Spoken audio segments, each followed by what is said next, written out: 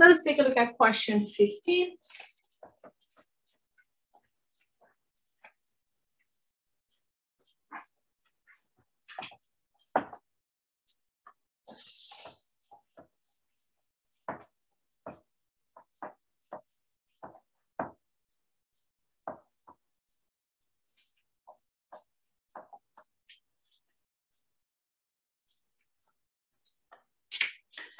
Question 15 asks us to solve the following differential equation. ds over dr is equal to ks.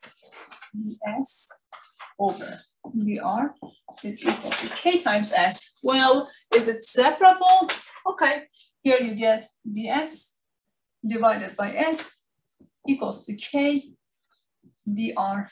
Well, here you have s now on the denominator, so since it's separable, you can take the integral. By taking the integral of both sides, you get a ln of absolute value of s equals to kr plus a constant like c or c sub 1.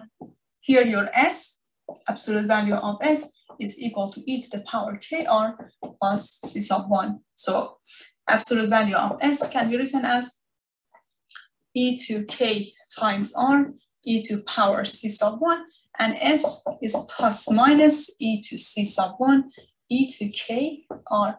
Again, this guy is another constant, so let us rename it. Let us call it, for example, capital C or c sub 2, s explicitly written as c e to k r.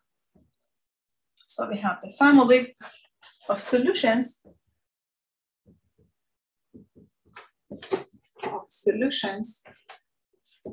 of the differential equation ds dr equals to k times s.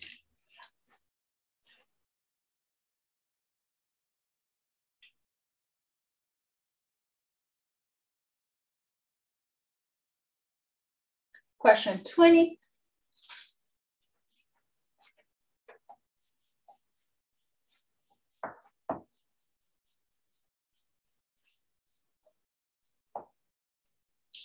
Question 20 says solve the differential equation.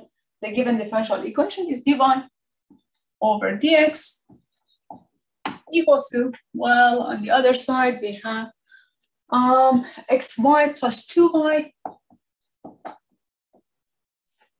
xy plus 2y minus x minus 2 divided by xy minus 3y plus x minus 3. Okay, very good.